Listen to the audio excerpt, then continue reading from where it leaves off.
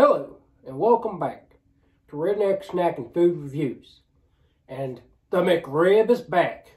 So I'm probably the last person that's going to ever review this out of all the people who review things. But honestly, I had other plans. I had plans to go with someone, buy them some McNuggets, treat them all nice like that. And I was going to eat the McRib right then and there, just hang out with them. And just put it on my Instagram, you know. Well, plans fell through, and that person is no longer my friend. So, I was like, I don't have much to review, so I'll go ahead and review this. And Sheetz just dropped 3 new drink items for the holiday season. So I have to, well, I don't have to, but I feel the urge to go review all 3 this week. But I was like, I'm going to stick to it, do the McRib review, then review those 3 Sheetz things. I may review a salted caramel item from Sheetz as well. But I ain't got much longer until I go home. So I'll be reviewing some Wawa things. And a lot of those things you've been seeing come out, like the Smash Burger, the Freddy's new Concrete, and a few, the Rally's new Mother Cruncher. I will be reviewing all those. So a lot of things are coming. Just be patient and be on the lookout for those. But the McRib is the most convenient item for me to review right now. And I felt like I could have some fun with it. So I don't want to waste your time too much more. But going to be a fun-filled week. Anyways, the most recent thing that I've eaten that has tasted like a McRib, in my opinion, was when when Subway did their own short rib sub. And again, nothing about it was like, oh, fantastic. And I always hear people hype up the McRib, but I've just never thought, ooh, fantastic. Now, in my opinion, this thing looks kind of smaller than it used to be. Like, it looks thinner. It looks as long as it used to be, but it looks a little bit thinner. But I feel like this might be filling enough to please anybody. Of course, you're supposed to get these things with French fries, and I'm sitting here with no French fries, so you can see how this experience might not be as good. But you know what? Doesn't matter. I don't need French fries. I have other things to eat, sugary snacks and chips and all that stuff. So there's a good look at the McRib in the container. It's got its own container. So that's a good thing for the McRib, is they did spend money doing that. And so this bad boy's going to be messy. So I got to get my napkins ready all over my lap. And y'all know what the McRib looks like. I don't know why I'm showing it off to you, but I'm going to get my napkins ready, and we're going to start eating this. But no, I've never been a big fan of the McRib, and a lot of people have been. There's a cult following, for sure. So, I don't know. I'm going to give it another chance. Hence why it may be good. It may be entertaining for me to do a review, because I'm not like most people. I'm not a big McRib fan. But anyways, kind of like a sub, but smaller. So let's go ahead and start eating this thing.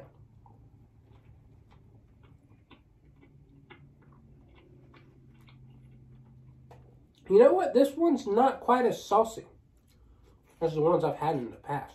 And I don't know what to think about it. But pretty much just looks like ground pork, like a ground pork patty, processed. Nothing terrible about it.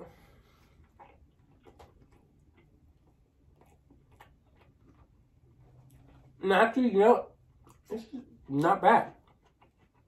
I don't mind this.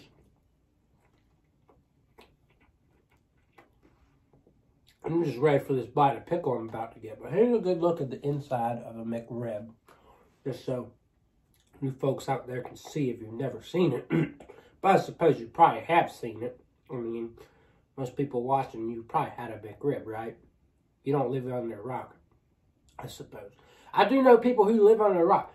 There was this dude, we went in my small group, and we went to Krispy Kreme. And this dude, there's been a couple examples of how he lives under a rock, but this was a huge example. He came with us to Krispy Kreme, and we were like, come on, eat a donut. And he said, I'll eat a bite. This dude took a little nibble of it, put it down, and said, no, I can't eat a donut. I can't eat a donut. It's like, wow. This dude has never eaten a donut and refuses to eat a donut, and it was crazy. But hopefully you don't live on a rock and you know what the McRib's all about.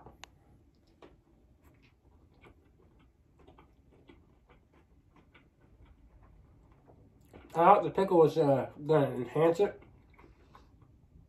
But I thought the pickle, in my opinion, wasn't great.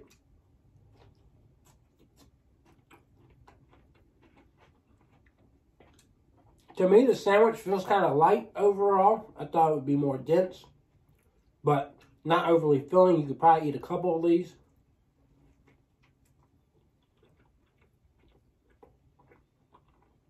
The meat is very tender. I wouldn't say it's delicious, but tender always works.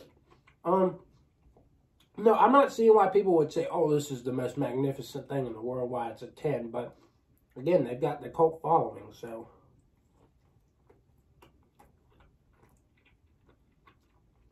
It's not the best sandwich in the world, of course.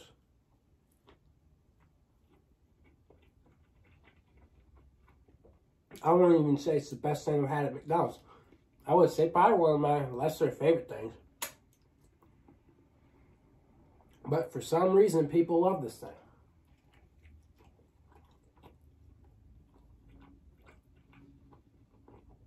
For me, overall, it's a 7.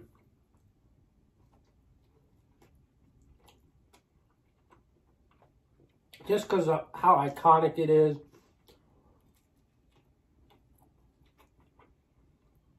And the fact that it's kind of light. It's not overly bearing. I'm not feeling sick after I eat this by any means. And it's kind of tender and juicy. But other than that, I mean, the flavor doesn't make me go, wow, I'm dying for more. You know? I'm just not. That's just me. But maybe you'll have a different opinion, but I give it a 7. I'm being realistic here. I'm not like, woo, woohoo, amazing. No, that's not me. That's not my attitude towards this. I'm not a show out. I'm not part of the mainstream. I'm not McDonald's little puppy dog. But it is good. So if you want something different than the norm when it comes to fast food, the McRib's always something you should try. And it's not around forever. And when I say different from the norm, what other things come to mind? You may be wondering. Well, yeah, the biggest different from the norm thing I'm always thinking about is Arby's roast beef sandwich. I love them. And maybe some people might have the same opinion I have towards the McRib, towards the roast beef sandwich. Oh my, that is one of the big different things that I really love when it comes to fast food. Are there other things that come to mind? Not particularly. I mean, there's some items that just slip my mind a lot, but that's one of them. But the McRib is one of those few items out there that's just different from your normal fast food item that I think you should go try. But when Bojangles does like a pork chop biscuit or whatever, that's always different. But I mean, yeah, like when these things are around, you gotta try them out for sure. But nothing special about the McRib other than it's unique and it's different, and you may want to go try it. It's light, not overly filling, so if you're looking for a light lunch and about to eat a big extravagant dinner or something, like maybe on Christmas Eve, I don't know if they'll still have the McRib by then. I suppose they will. This is definitely a good item. So, yeah, light lunch, simple, juicy, tender, goes down easy, but nothing extravagantly tasty, you know. You know the deal. It's a McRib, and that's all I got to say on that. So, yeah, plenty of things coming in the near future. Hope you check out my channel some more. Go ahead and just subscribe. I forgot to tell y'all that. And like, comment, share, and check out my Instagram, Redneck Snack and Food. So that's all I got for y'all, and I will see y'all around.